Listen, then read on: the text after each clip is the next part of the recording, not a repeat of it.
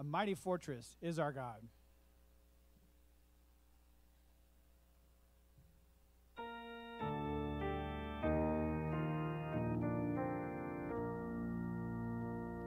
A mighty fortress is our God, a bulwark never failing. Our helper, he amid the flood of mortal ills prevailing. For still our ancient foe doth seek to work us woe. His craft and power are great, and armed with cruel hate. On earth is not his equal.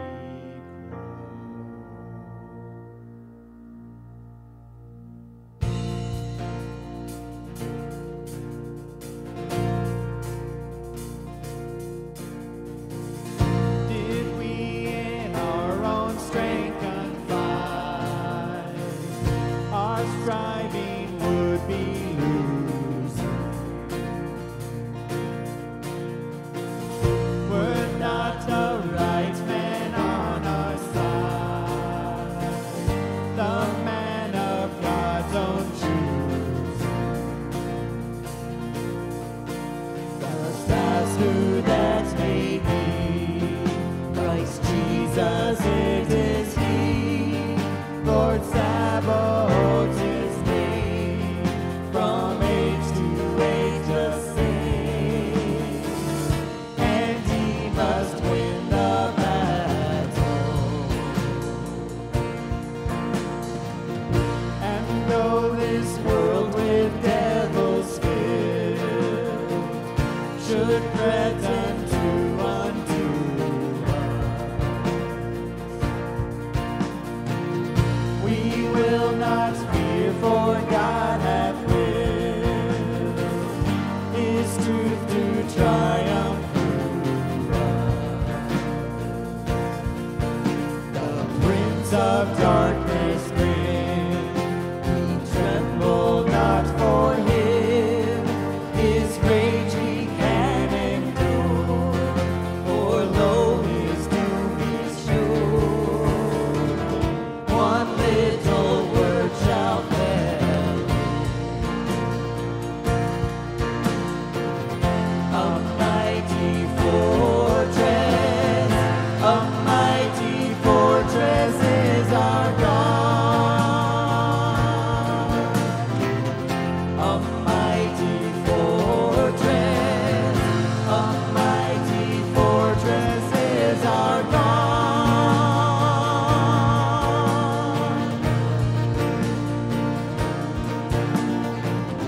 That word above all earthly powers, no thanks to them abideth. The Spirit and the gifts are ours, through him who with us sided. Let goods and kindred go, this mortal life also. The body they may kill, God's truth abideth still. His kingdom is forever. A mighty fortress, a mighty fortress is our God. A mighty fortress, a mighty fortress is our God. A mighty fortress, a mighty fortress is our God.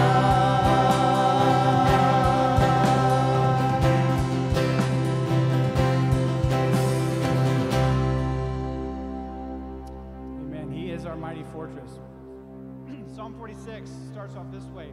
God is our refuge and strength, a very present help in time of trouble. And Psalm 46 ends with, the Lord of hosts is with us. The God of Jacob is our fortress. God is with us. Let's sing that together.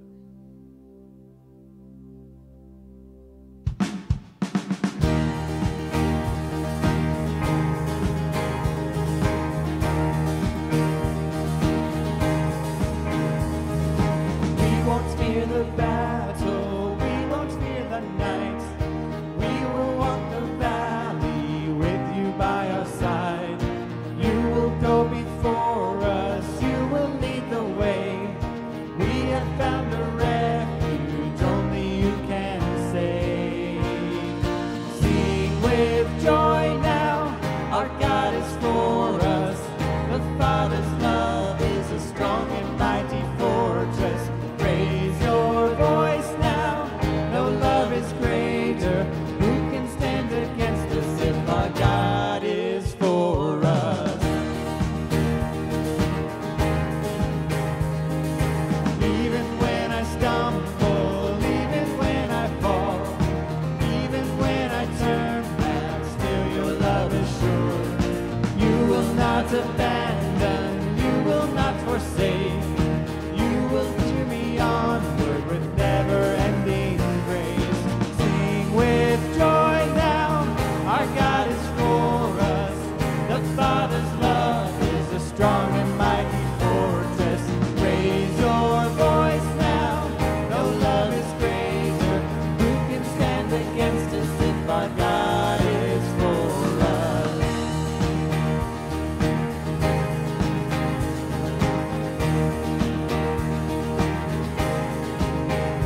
Neither height nor depth can separate us. Hell and death will not defeat us. He who gave his Son to free us holds me in his love.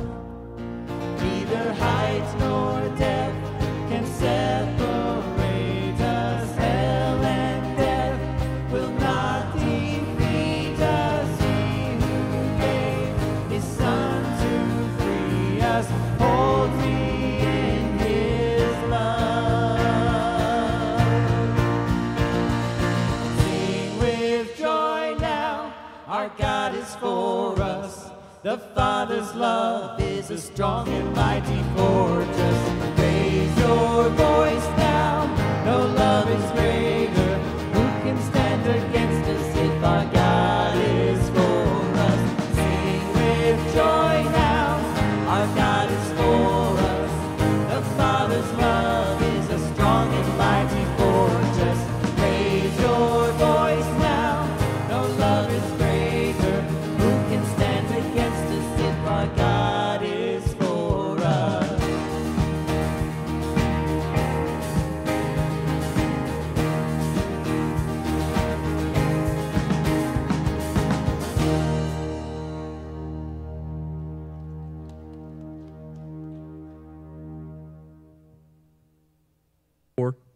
A Psalm of David.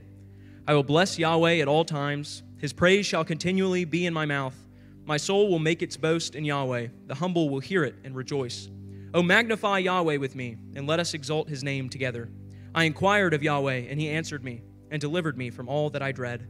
They looked to him and were radiant, and their faces will never be humiliated. This poor man called out, and Yahweh heard him, and saved him out of all his troubles. The angel of Yahweh encamps around those who fear him, and rescues them. O taste and see that Yahweh is good. How blessed is the man who takes refuge in him. O fear Yahweh, you his saints, for there is no want to those who fear him.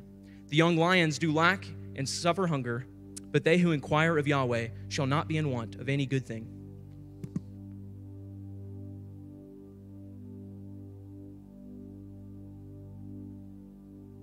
That passage that Austin just read says, how blessed is the man who takes refuge in him. So let's take refuge in him today. And let's sing, he will hold me fast.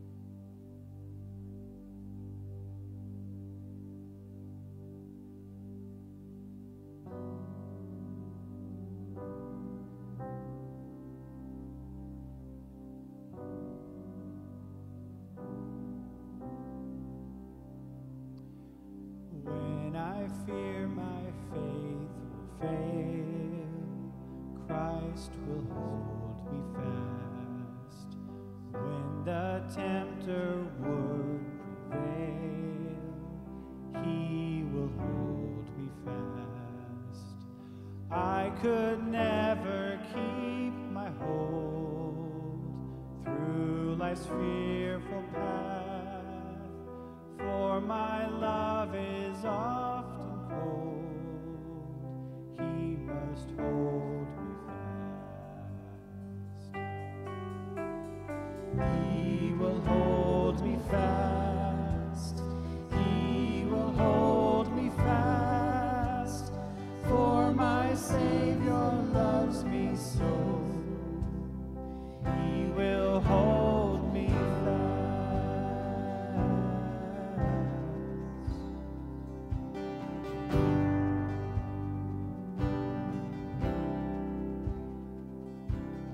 Those he saves are his delight. Christ will hold me fast. Precious in his holy sight, he will hold me fast. He'll not let my soul be lost.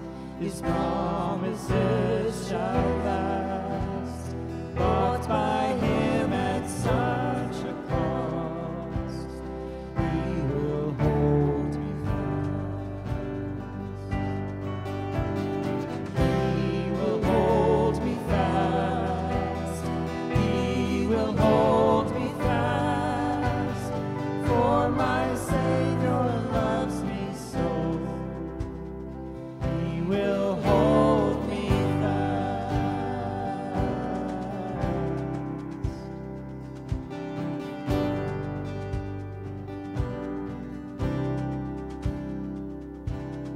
For my life he bled and died.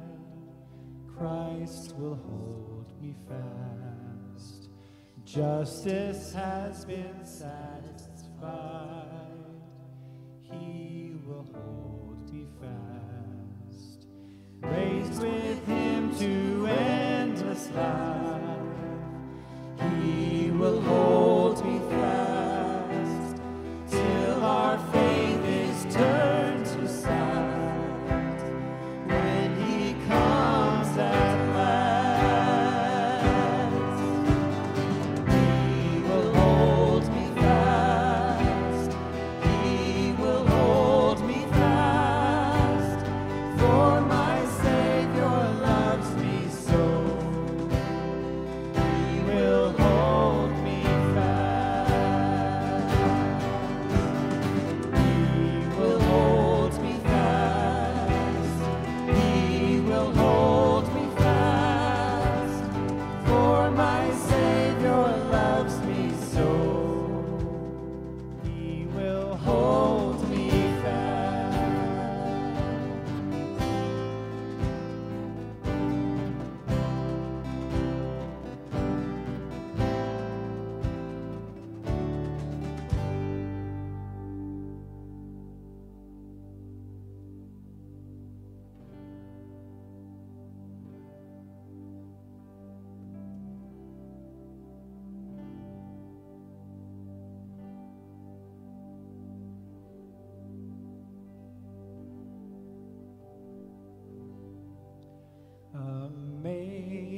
Amazing grace, how sweet the sound that saved a wretch like me.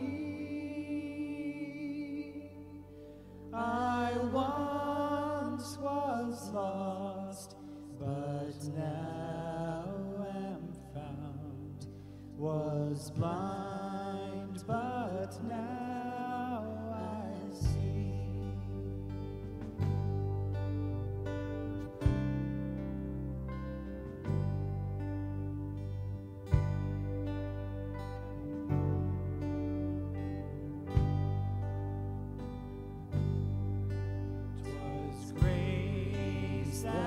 Taught my heart to fear.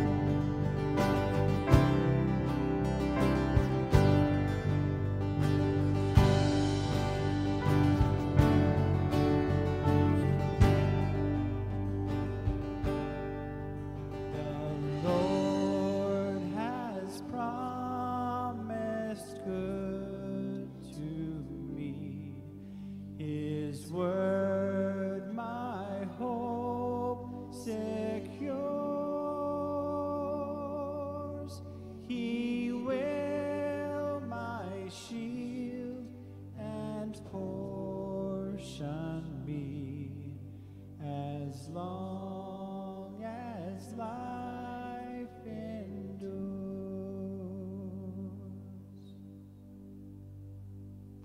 Lord, we long to be with you, and we're thankful that we can start that eternal life now with you in your presence. Thank you for giving us the opportunity to be here in your presence with our brothers and sisters in Christ. We pray for those around the world who are meeting, often in secret, often under threat of persecution. Bless them today. Give them grace in their worship today as well. In Jesus' name, amen. You may be seated. Quick announcement. Some of you may already know, but Cindy Brown's father passed away this past week. So Nick and Cindy are out of town. They are in Texas. They're with family, so please be in prayer for them. But we are grateful to have Mark Gaylor here to bring us the message this morning. Mark is a student at Mid-America Seminary, and he's working on his associate's degree in divinity.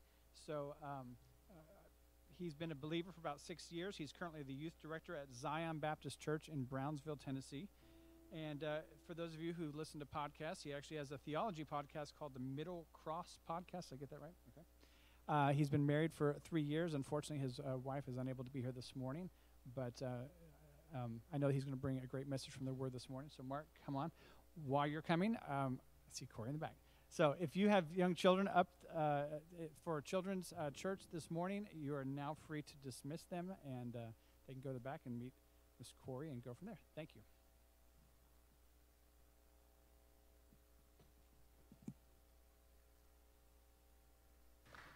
Set this to the side here. Can y'all hear me? Is this on?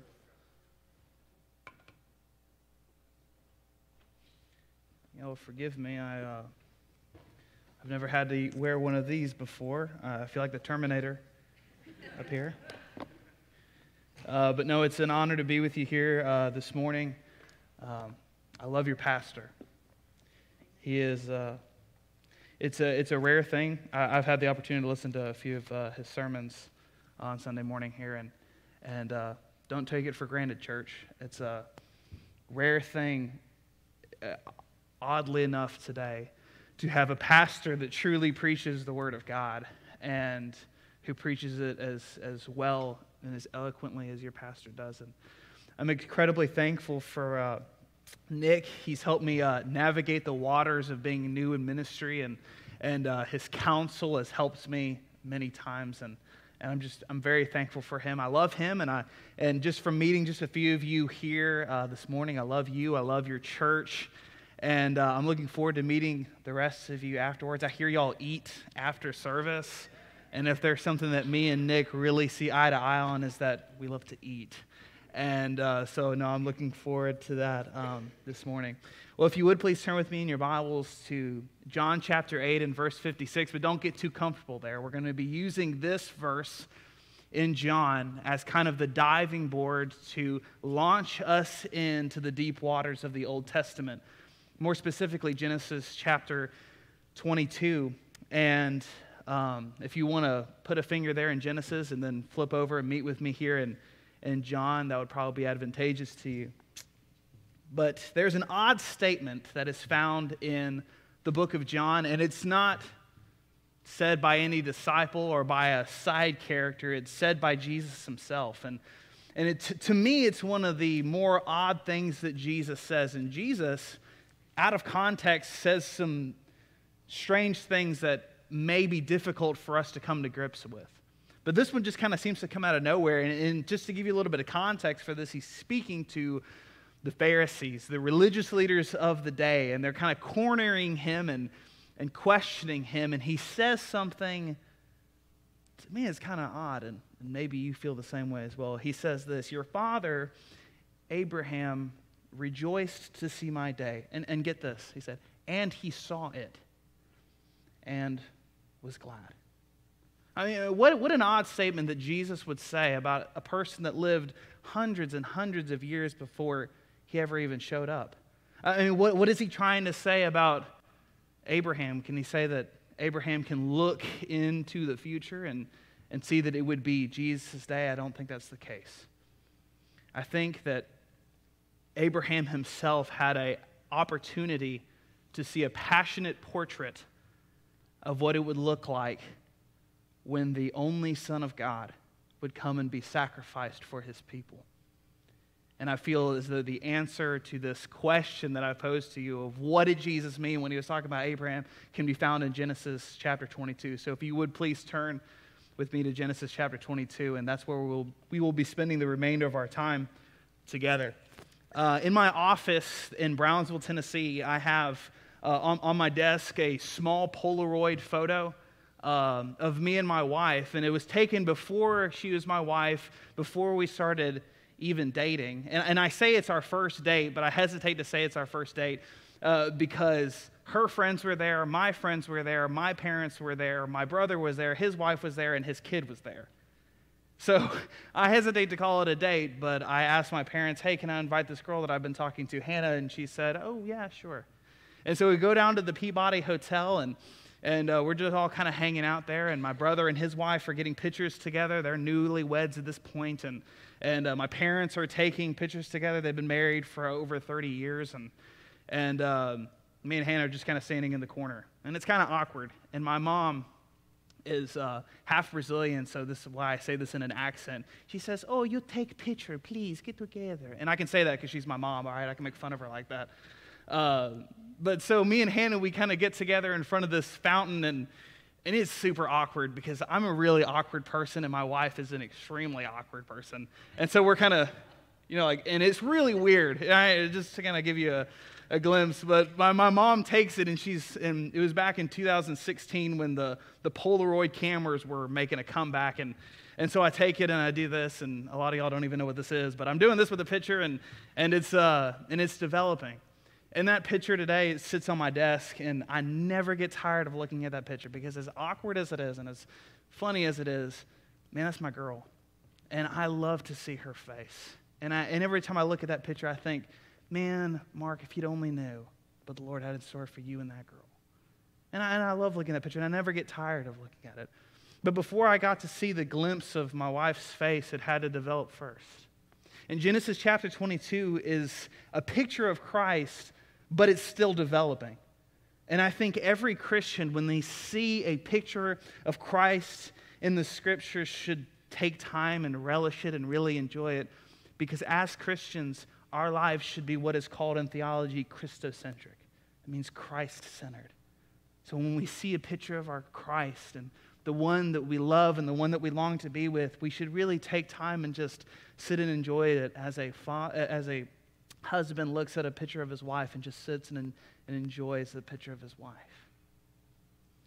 Let's begin in Genesis chapter 22 and verses 1 through 2. And you'll forgive me again as well. This is my first time ever preaching on an iPad. My wife got it for me. I'm still trying to figure this out. But Genesis chapter 22 and verses 1 through 2. And it says this.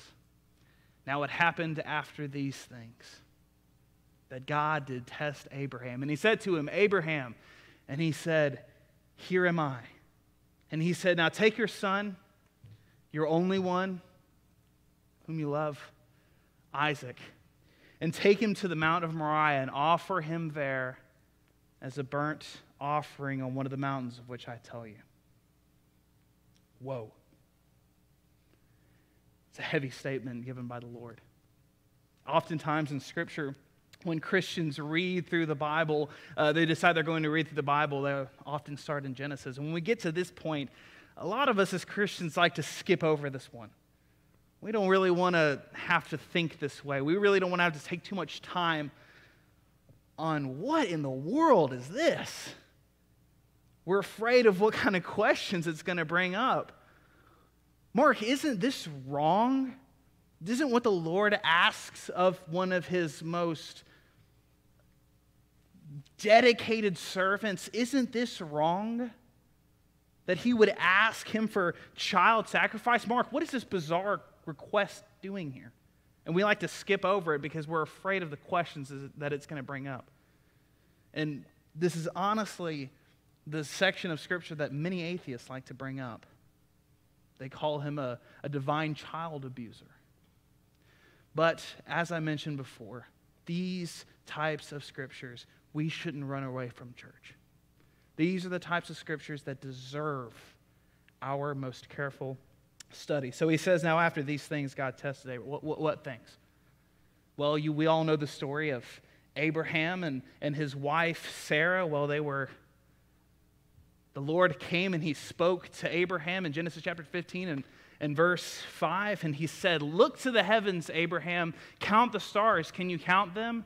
Even so shall your descendants be.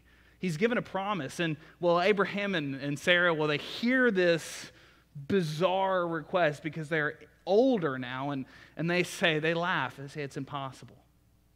And, well, many years go by after that promise is made, the promise of the stars. Many years go by, and Sarah says, well, I'm kind of getting impatient. Abraham, how about we do this? You take my maidservant Hagar, and you take and have a son with her. And she did have a son, Ishmael. The Lord comes back, and he says, now that's not the son that I had planned. And he says in Genesis chapter 18 and verse 14, is there anything impossible with the Lord? Sarah will have a son. And she did. And in chapter 21, she has a son. And it's a miracle child. And it's the first glimpse. Now, we think about it as a picture that's being developing. It's the first glimpse, one of the first details we see that Isaac himself is what we call in theology a type of Christ. It's the study of typology. He is a figurement of what Christ will be. We see that his birth is prophesied before he's ever born. His name is given to him. Jesus, in the same way, was prophesied before he was ever born. His name was given to him before he was born. It's a picture of Christ. And after all these things, after all these hardships, after all these difficulties, after promise here and no fulfillment, and then finally the fulfillment, and he's being blessed, and all these piles of blessings are on Abraham, the Lord calls out to him, and he says, here am I, Lord. What's next? Here I am. Behold me is the literal phraseology there in the Hebrew is, behold me, Lord, what's next? I'm ready for whatever you have. He's come to him before, right? The Lord has come to Abraham before, and in Genesis chapter 15 and verse 1, the first time he came into him, he said, don't fear, Abraham. I am your shield. Your reward will be very great. So at this point, he's probably thinking, oh, the Lord's coming back to me. And he's calling out my name. And, oh, I'm ready, Lord. What's next? Is Isaac, is he going to have a wife? Is he going to be, are the descendants going to start to come like you promised? But nothing could prepare him for what the Lord said. And I love this. The Lord calls to him and he says, in the Hebrew, literally, hineni, here I am, behold me, Lord. He says this in verse 2, take your son, your only son, Isaac, whom you love. And I want you to notice this. The threefold way in which the Lord addresses Abraham. Take your son, your only one. Oh yeah, and just in case you forgot, Abraham, the child you love. And just in case all that wasn't clear, Isaac. And you think, Mark, why does he address him in this threefold manner? And it's because the Lord has been preparing him for this moment all along. If we look, and you by no means have to turn to these references. I just say them for you and read them for you out loud. But if we look in Genesis chapter 12, I believe it is, and when the Lord asks him to leave his house, he asks him again in this threefold manner. Notice this. He says, now the Lord said to Abram, before his name is Abraham, go from your country and your relative's house and your father's house. He asks him in this threefold way because he is preparing him for what is to come. He tells him to go to the land of Moriah, and he is preparing him for his Moriah moment, as it were. He says, take your son, your only son. The Lord has been building his faith. You know, oftentimes in our lives, when we encounter hardships or struggles, and we see another Christian that has gone through tragedy in their life, whether it be the loss of a loved one, sickness, whatever it is, we think, I don't think I could have the strength that they have. Or when we read here in Genesis, when the Lord literally asked him to take his own son and kill him, I don't think I could have the strength to just follow God like this. We miss the prior preparation. The Lord has prepared Abraham for these moments. This doesn't just come out of the blue. He's prepared him for it. Jesus also prepares us for difficulties we not might encounter, will encounter. John 6:33 says, I have said these things to you that you may have peace. In the world you will have tribulation, but he says, take heart, for I have overcome the world. And continuing in verse 2, he says, now go forth to the land of Moriah and offer him there as a burnt offering on one of the mountains of which I tell you. And more the picture begins to develop. Friends, family, this is not some random hill that the Lord has chosen. This is a specific hill that the Lord has chosen. This is Mount Moriah. And why is this a specific hill? Is because a father would have to take his son up this hill, but it's not Abraham and Isaac. 2,000 years later, the Lord would climb this same hill and he would be crucified on the same place. It's a beautiful picture of what is to come. He doesn't just choose some random hill. He says to go to this particular mountain, and then he says to offer him up. And this offer him literally means to lift up. And the Lord Jesus said in John 12:32, if I be lifted up from earth, I will draw all men to me. As this picture begins to unfold, we see more and more of how Christ is sovereign and how he is in control. Verse 3, it says, so Abraham rose early, and he saddled his donkey, and he took 2 of his young men with him, Isaac his son, and he split a burnt offering, and he rose and went to the place of which God told him. No audible response. Nothing. Now, me as a Bible student, and I'm sure you as a reader or student of the Word, as your pastor told me on the phone this last week, he said they're students of the Word, Mark, and I don't doubt that. I want paragraphs and paragraphs and paragraphs in between verse 2 and verse 3. I want argumentation. I want fighting with God, because for me, that's my response. Argumentation, fighting with God. I want the Job version of this, right? I want long chapters. I want these response, but notice we hear no response from Abraham. And keep in mind, this isn't the first time the Lord has spoke to Abraham. He spoke to Abraham before. In fact, way earlier in chapter 18, he speaks to Abraham and he says, Sodom and Gomorrah has sinned against me, and I'm going to destroy them. I'm going to wipe them off the face of the earth. They've had chance and time again to repent, yet they don't. And what does Abraham say? Then he speaks up. He says, Lord, will you indeed wipe away the righteous with the wicked?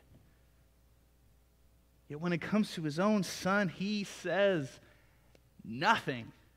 And I'll be honest with you, friends, that drives me insane. If I could just be honest with you. That drives me insane. Because I want the new Mark version of the Bible. I want my response into it. But he doesn't say anything. This tells us of Abraham's theology. And I know y'all are familiar with these terms, but I'll define it. Theology is the study of God. Theo is God, and ology is the study of. This tells us of his theology, and you think, Mark, how can Abraham have a theology? He doesn't even own a Bible. Abraham's theology consists of 2 things. God and his word. 2 things, God and his word. He knows that the Lord has made a promise that is associated with his son Isaac. And he knows that if God says it, you can bank on it. It'll get done. You know, oftentimes in our lives, we struggle to find purpose. We struggle through life, one thing after another, and we are miserable. And we think, God, why are you doing this to me? And a lot of the times, I hate to say it, the reason for your depression, the reason for your anxiety is because you don't know God and his word. God has much to tell you in his word. He has many promises for his chosen elect few. Yet you must read his word in order to reap the benefits of these promises. Or else, I don't know, I would be going through life freaking out, scared to death, because I don't have God in his word. But Abraham has God in his word, and he commands him to do this thing, and he gets up, right? And it says in verse 3, and he saddled his donkey, and he took 2 young men with him. And notice this, he split wood for the burnt offering, and he rose up and he went to the place which God had told him. Now, keep in mind, Abraham is a rich dude. He has got a lot of money. He's got servants, he's got camels, he's got donkeys, he's got all this. All he does is just snap his fingers, the job's done, yet he gets up early, he splits the wood, he saddles his donkey. Why?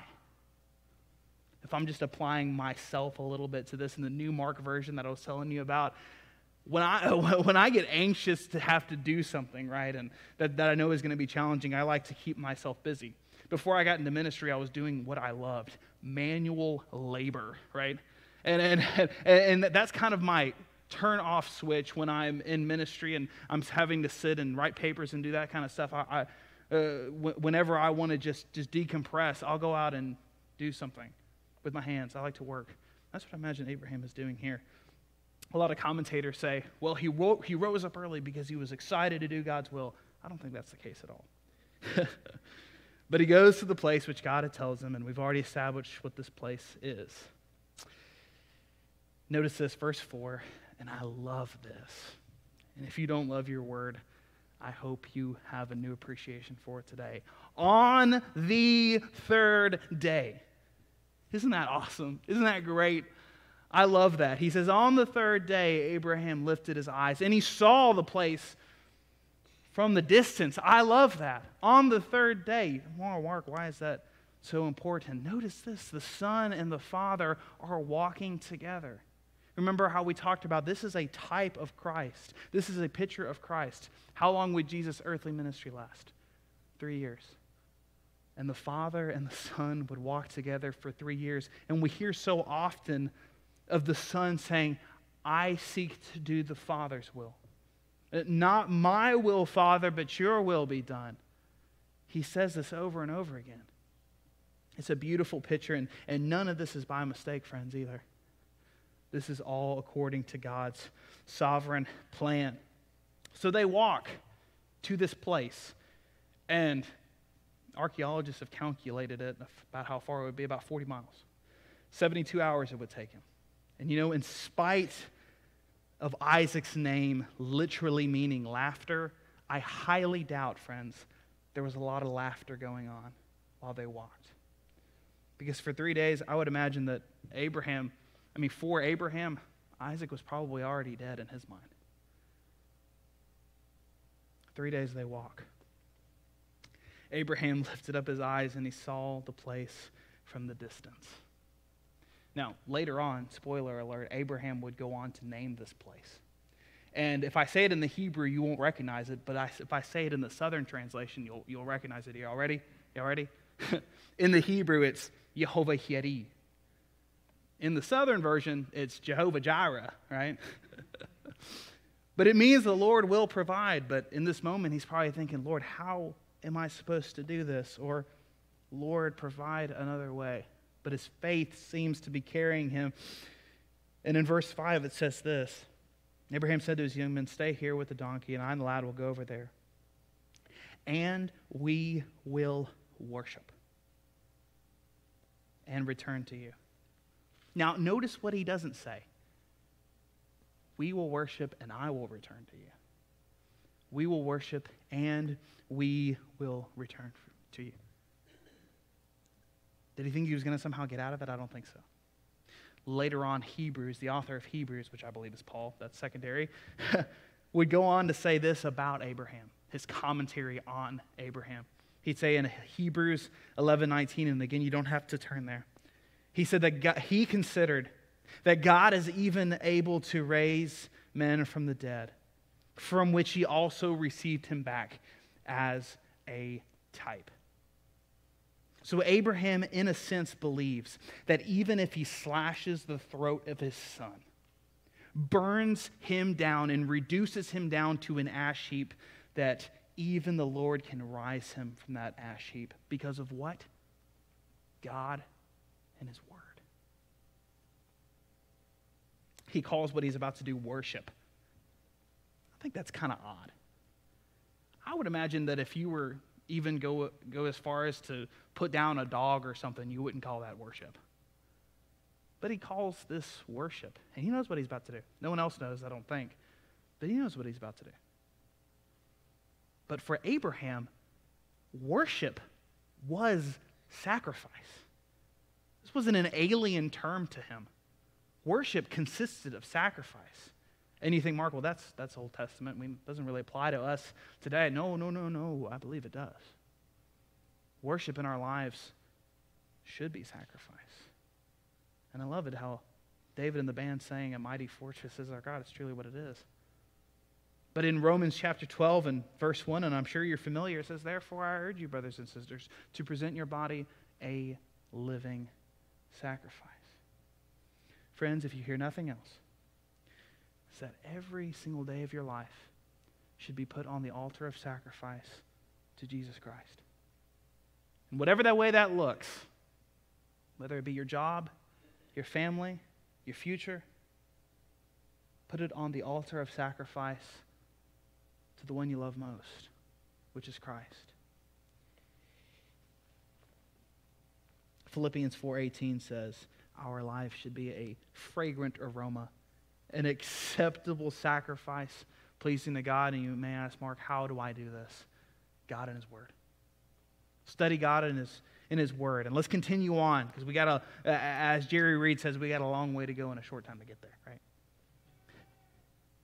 Verse 6. Y'all are going to have that song stuck in your head for the rest of the day. I can guarantee it if you know it. Verse 6 says this, "Then Abraham took the wood of the burnt offering and put it on his son Isaac. And he took the fire in his hand and the knife, and so the two of them walked together." Now, really quick, I want you to get the flannel graph Sunday school picture of who you think Isaac is out of your mind. Isaac, by this point, a lot of historians believe, is a grown man. 33 years old, if we're going to according to the type, right? Jesus 33, Isaac's 33. There's no real way to say that he was, in fact, 33. I just kind of like to think he was. It'd be really cool. But we know he's a grown man. And to think that the father puts the wood on the son. Now, for obvious reasons, I didn't Google or research how much wood it takes to burn the carcass of a person. Obvious reasons, I might get put on a list or something like that. But I'd imagine that it's a lot of wood. And so he's got to be a strong guy, right? But notice this. Let's go back to the picture of Jesus. The Father puts the wood on His Son. Keep that in mind as we're going back and forth from Jesus to Isaac, to Jesus and His Heavenly Father, to Isaac and His physical father. He puts the wood on his back. And it says he took in his hand the fire. Now, when I was a kid, every time I would hear this, I would think, Abraham's hand is on fire the entire time. Well, I got the fire in my hand, but that's really not the case. To give you a little bit of history, it'd often be a clay pot that would have holes with ventilation into it so air could breathe by, giving oxygen to the fire, and they would keep embers and they would keep on feeding it and often be held by a chain if they were going further away in order to do a sacrifice. But he takes the fire in his hand, and if we go back to Christ, Christ has the wood on his back. And the Father is with him as he ascends the hill. But the Father, bless you, has another type of fire in his hand. God has the fire of his wrath and his anger against sinful man in his hand. The fire that he is about to unleash on his only Son.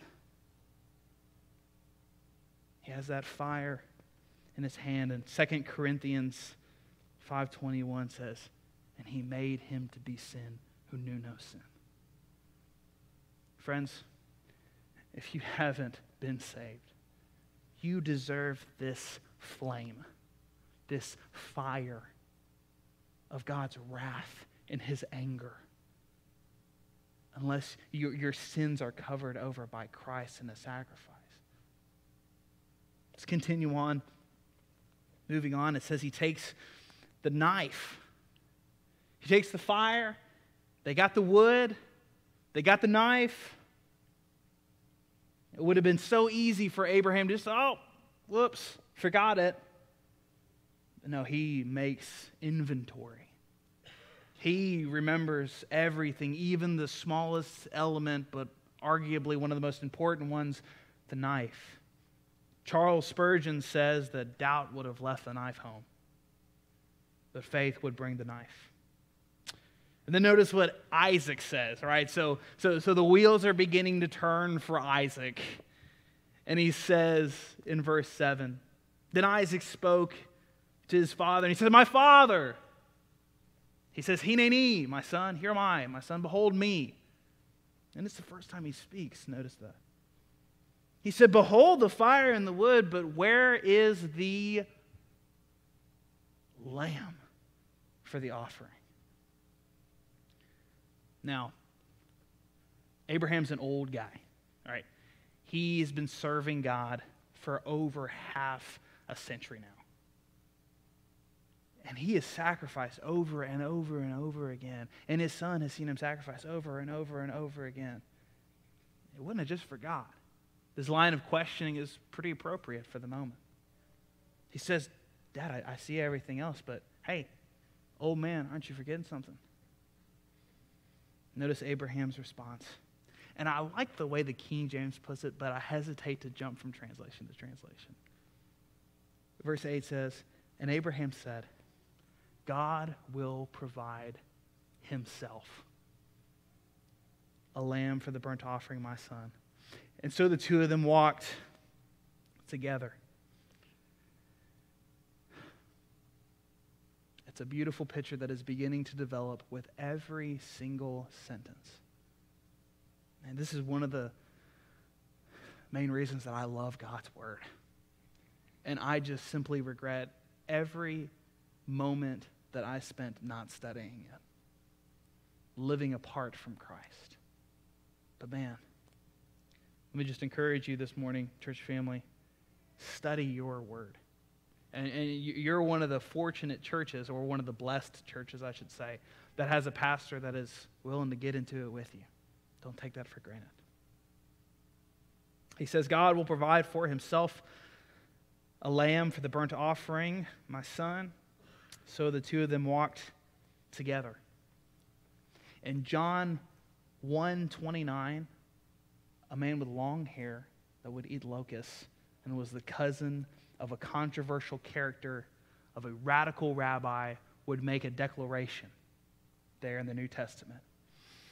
As Jesus would walk close to that little lake where he was baptizing people, he would say, behold the Lamb of God that takes away the sin of the world. Who is that Lamb? It's Christ. Verse 9, then they came to the place of which God told him. And Abraham built an altar there. He arranged the wood, and he bound his son Isaac, and he laid him on top of the wood. After many steps, a heavy heart, they finally get to the place. And we're probably picturing what Abraham is going through, but think of what Isaac is going through. He's already said the Lord's going to provide something, but they're going through all the motions. And if they were to travel this far, they would probably have to dig in order to make the altar out of dirt, and then they would put the wood on top of the altar. They probably have to get stones to reinforce it. And Abraham's an old guy, right? He's over 100 years old, and Isaac's a young and clearly strong person, and yet he just submits. They came to the place which God told him. This old man has to bind his son and lay him on the altar. And I think he would have been able to get away. I think if me against a 100-year-old dude, don't think it would be all that big of a fight, right? But notice that the son submits. I love that about the son. I love that about Isaac. It's beautiful. I'm sorry, I lost my place, friends. Just give me 1 second. Let me find it here. Yes. Let's see here. Abraham builds this altar. And if we're going back to the type of Christ, I'm thinking of the story of Jesus there in the Garden of Gethsemane. And many people come to arrest Jesus. And one person in particular speaks up and he says, "We want Jesus." And Jesus says, who are you looking for? And they said, "Well, we searched for Jesus of Nazareth." And what does Jesus say in that moment? He says, "I am he." And with those words, bam, everybody falls back on their faces. They just fall over. And then after they get back up and dust themselves off, they're thinking, "What was that?" And then Jesus asks them again, "Who are you looking for?" And they say, "Jesus of Nazareth." He says, "I am he." And they bind him with rope, as though he hadn't just said the words that literally knocked everybody over, like the rope would do anything. And I think if we go back to Isaac here, he probably had to help his old dad maybe configure the knots a little bit. I mean, the dad probably wasn't lifting the son up on this altar. But we see the willingness of Isaac and the willingness of Christ. Christ could have easily gotten out of the sacrifice that he was supposed to do. Easily. He's the Son of God. But he didn't. He was submissive. And so Isaac does as well. And he has submission to the Father. And notice in verse 10, it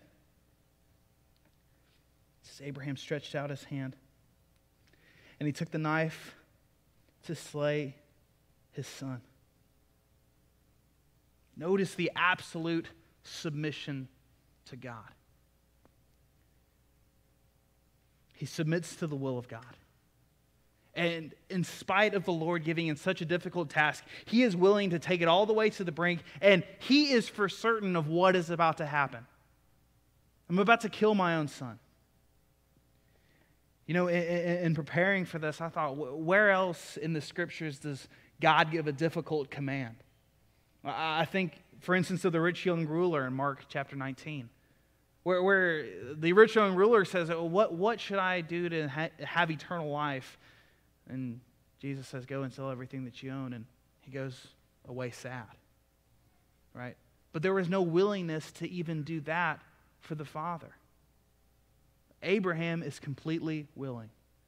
Can you imagine what the Lord could do through your life to serve him if you were willing to serve him? Just to be willing. Just, Lord, whatever you have me to do, I am willing to do what you want me to do.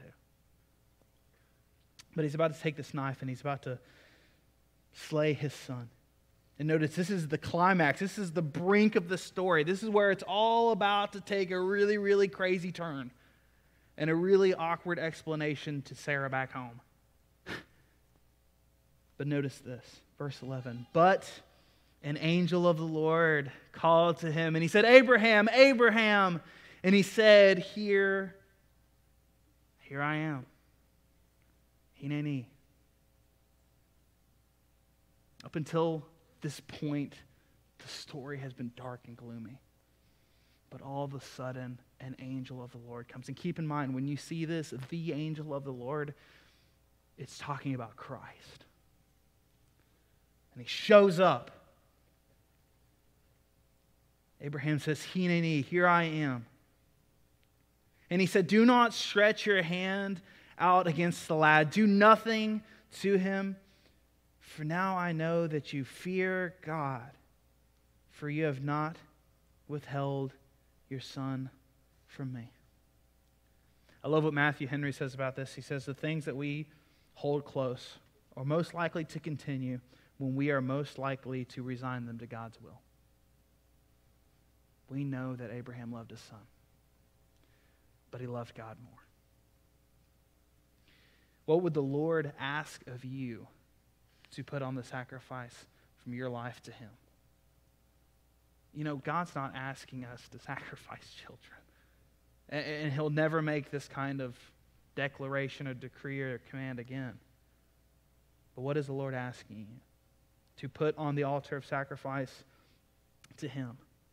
And this is good news when Abraham hears it, because he's about to go through with death.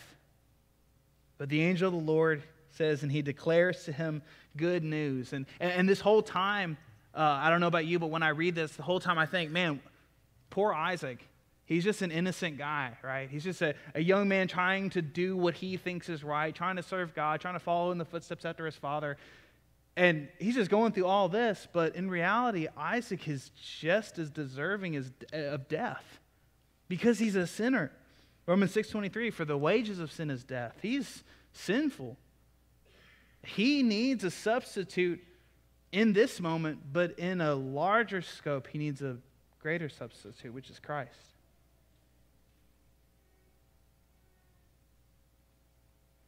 He says, don't hurt him. Don't touch him. You've shown true faith. Isaac is delivered. Abraham is approved. And God knew that he had faith beforehand, but now there was some true evidence of it. He says, I know that you fear God since you've not withheld your son, your only son from me.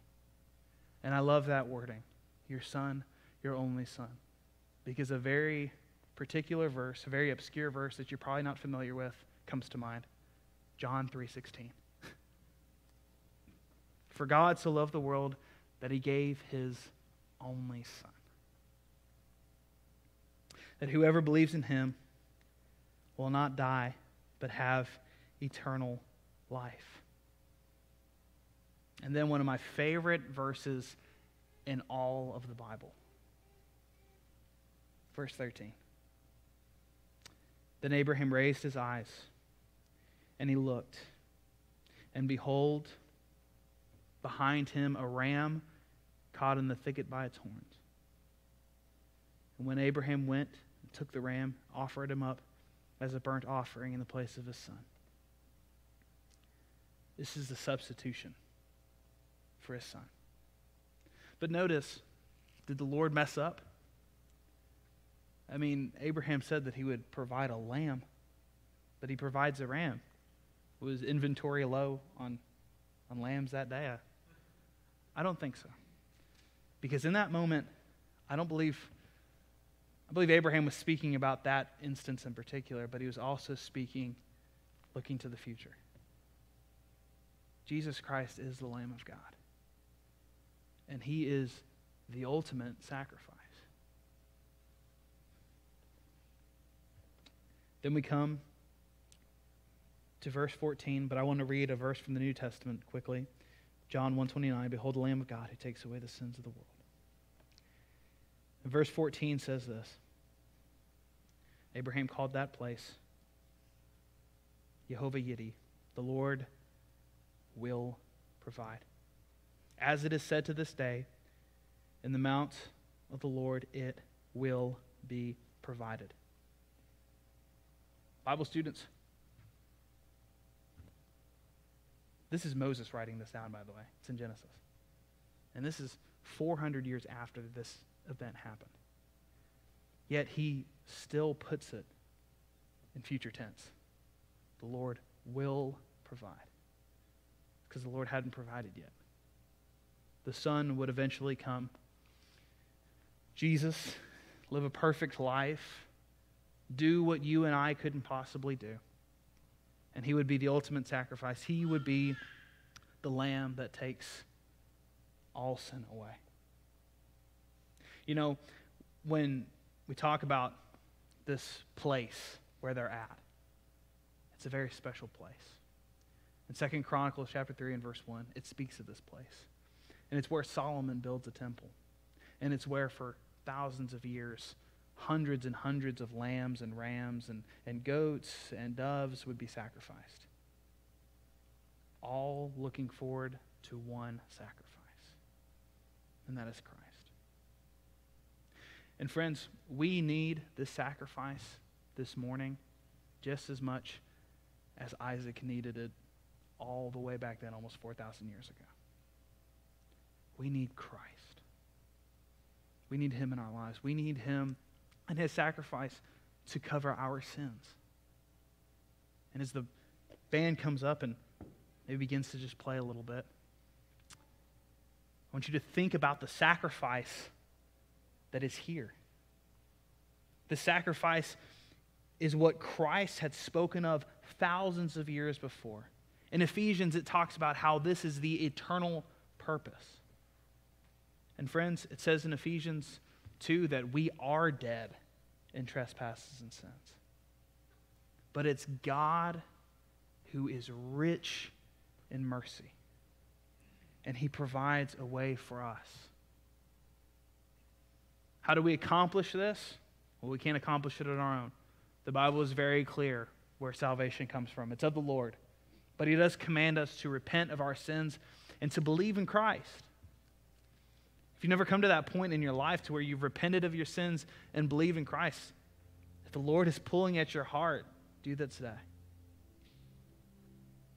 Let's pray.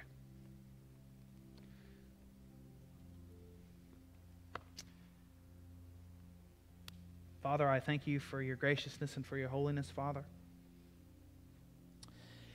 God, I thank you for the gift of your word. God, I thank you for every opportunity that you give us to study it. God, I pray that as we hold your word in our hands and as we hide it in our hearts, Father, that we would become the new creations that you desire us to be. God, I thank you for this church. I pray that you would grow them in your grace and in your will, Father, and that they would come to love you so much more as the years go on. God, I pray for our pastor, Pastor Nick, Lord, and his family. Pray that you'd comfort them, God, in these hardships and these trials that they're going through in this very moment. Pray that you'd strengthen them and encourage them. God, I pray for all the saints and the believers here in this room. Lord, I pray that they wouldn't stop following after you and seeking you, Father. God, I thank you that you have offered us the ultimate sacrifice, the ultimate lamb that is found in your Son. In your name I pray. Amen. Let's stand together and sing back to the Lord.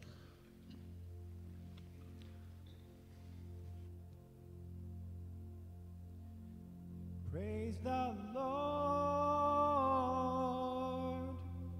his mercy is more,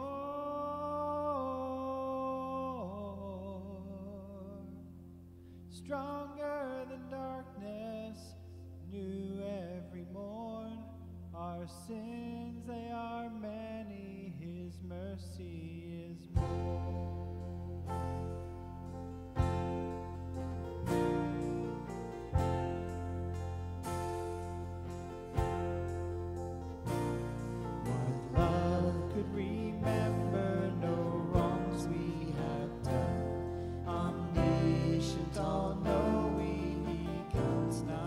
Sin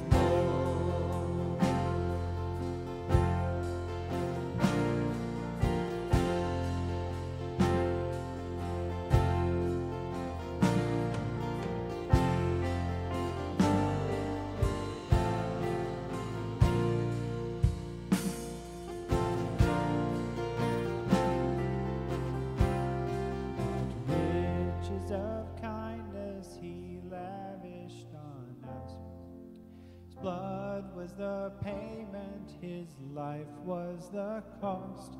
We stood 'neath a debt we could never afford. Our sins, they are many, his mercy is more. Praise the Lord, his mercy is more.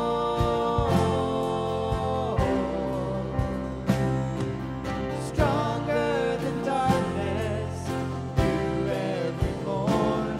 Our sins, they are many, his mercy is more. Praise the Lord, his mercy is more.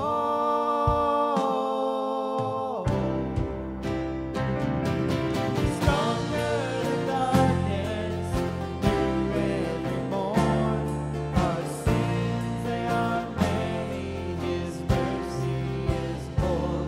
Our sins, they are many, his mercy is more.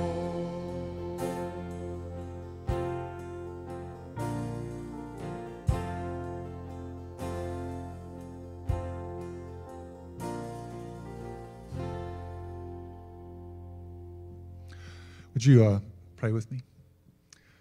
Our most gracious and heavenly Father, we are so immensely blessed by you. Thank you for the rich gift of your preparing Mark for this message today for us. We thank you for the truth of beholding Jesus, our Lord and Savior.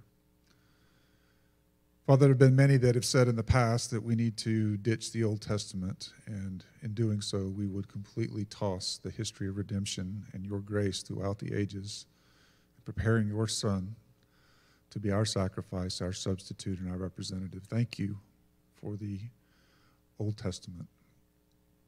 We praise you for your word. We thank you that your word is faithful and true because you spoke it. It's just who you are. So we worship you, we praise your holy name, and we ask for your rich blessing in our fellowship as we continue our service. In Jesus' name, amen. Wow, what a joy it is to be back with you guys again. We've been missing you for a couple of weeks, and it is so good to see your faces. Y'all can please be seated.